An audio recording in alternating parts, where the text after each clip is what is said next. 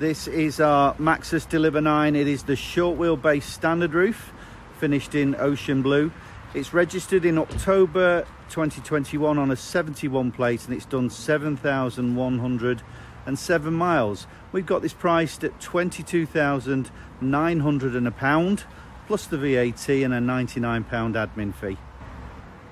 This model is the Lux specification, which has additional exterior features fitted, that you can see the alloy wheels, the chrome grille. It has LED headlights, and that's complemented by a daytime light signature as well. So immediate external features that set it apart from the base model. It has front and rear parking sensors and a reversing camera. You see the door handles are colour coordinated with the ocean blue paint, and keyless entry is another exterior feature. You see the Trifid-like reversing camera at the top there, but a really good reversing camera as well. Great view from there.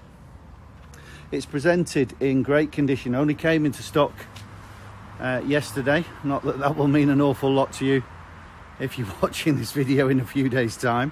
What a silly thing to say. But anyway, it only came in yesterday, so quick clean, and we've got it ready for the video, which kind of gives you an insight to how well it's been looked after. Overall, it's in excellent condition. A couple of marks on it, but you'd expect that of a van. But as you can see from the video, there's nothing that your eye is drawn to immediately as any form of damage, because there isn't.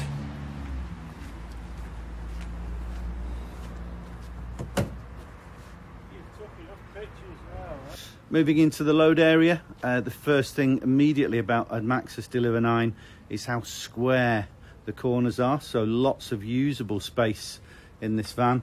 The non-slip mat with 6 tie-down points and steel bulkhead, of course. Ply line throughout.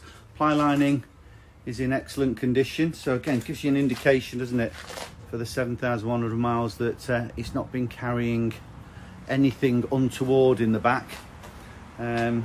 Step, nice step to climb up on to get to the interior. A couple of scratches on the inside of the rear doors, but you can kind of expect that for a van. So overall, again in great condition, well presented. Moving inside the cab of this Deliver 9 Lux model, the driver's door armrest has the electric door mirrors. The mirrors, again another feature that's not immediately obvious, but you can just see in the corner there the logo for blind spot monitoring, which is a Lux model feature. Electrically operated door mirrors. The driver's seat and the steering wheel are height adjustable, so ideal positioning for most types and sizes of drivers. And this hard wearing floor that you saw in the load area continuing through the cab. The passenger seats, the squabs will lift up, and there's additional storage underneath the 2 seats. The centre armrest will fold down. There's a desk tidy and a couple of cup holders underneath there. 6 airbags, so if you're considering this for somebody else's use in your business, then 6 airbags on the B pillar, on the A pillar, and then the driver and passenger airbags, so 6 in total. One of the key features of the interior is the large screen, the 10-inch touchscreen, which when connected through USB and your smartphone is Android Auto and Apple CarPlay. Lots of buttons through the middle there, but key features: lane departure warning, the blind spot monitoring, of course, as I've already mentioned, the automatic emergency brake switch, eco and power mode, so depending on the circumstances you're driving in, you can keep the engine tuned to either eco mode or power mode for open roads. Air conditioning is fitted as standard. Cruise control on the steering here, and then to the right the multimedia functions to the right of the steering. So a well equipped interior. We just kind of have to remind ourselves this is a van. Not discounting the inlay, carbon-esque inlay on a van.